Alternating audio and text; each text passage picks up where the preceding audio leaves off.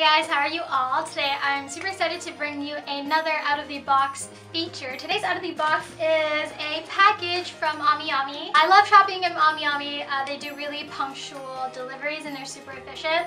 So let's take a look at what's inside. So this is how it is when I open it up. There's really nice packaging. Everything's just compact and put inside. And then I pull it out. And this order is actually just a single order that I grabbed off pre-orders.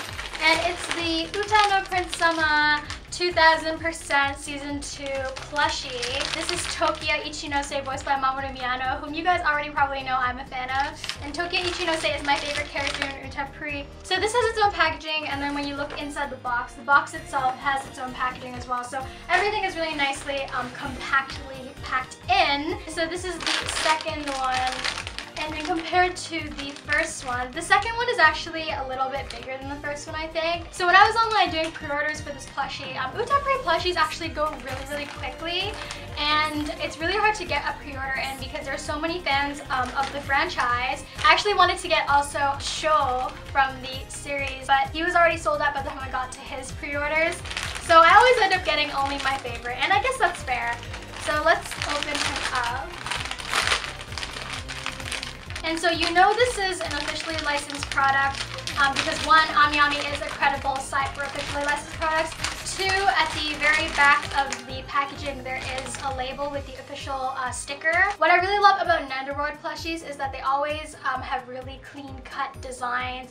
Simplistic, but they get enough of the details into the plushie. They are generally around 3,000 to 3,500 yen, so that was the same price that I got for the first one as well. This one is more plain prince-like, while this one is his performance outfit. So they are similar but different. I think they actually did a better job with the hair this time. So he has the cape, the purple frills, all the detailing, and he's actually wearing leather boots versus for this one he just has white shoes, so they didn't really bother changing the material. So you're probably wondering why I got two plushies that are the same character, and the biggest reason was like when I saw this one, this Tokiya is frowning and it has like a really brooding kind of facial expression. It does go with his character though, and then this one is smiling because he's on stage. And so when I saw this one, I was like, oh my god, I have to get one that's smiling because it was just too adorable and too cute.